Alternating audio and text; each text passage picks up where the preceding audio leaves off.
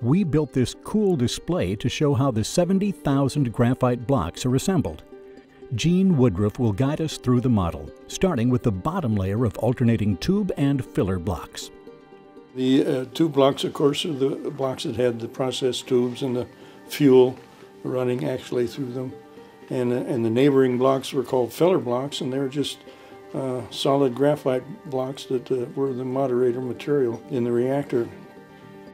In the tube layer, both the tube blocks and the filler blocks, the corners were beveled off. Angling those corners was called chamfering. The chamfered corners on those blocks created small openings or channels through the stack that allowed the helium atmosphere to move through the reactor. Let's go to the next layer, the filler layer. These bars are arranged across the tube layers. They crisscross all the way through the reactor. In the model, there's one channel open, and that was for a horizontal control rod. The blocks you can see on either side of that are locked in place with small graphite keys.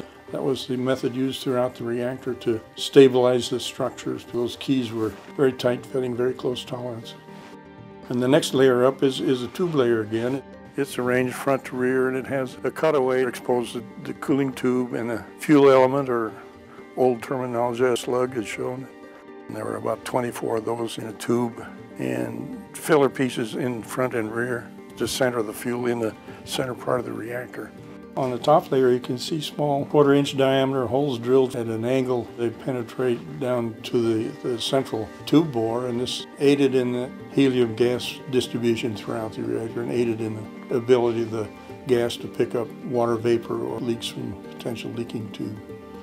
On the back portion of that layer, there's an opening, produces a vertical opening in the reactor for the safety rod access into the core of the reactor. These safety rods were hung above the reactor on cables in case there was a need for an immediate shutdown. A second or two it'd take to get the rods fully inserted into the reactor. With millions of lives riding on the B Reactor's results, every piece in this intricate design was precisely milled and painstakingly assembled. It was exactly what the war effort needed.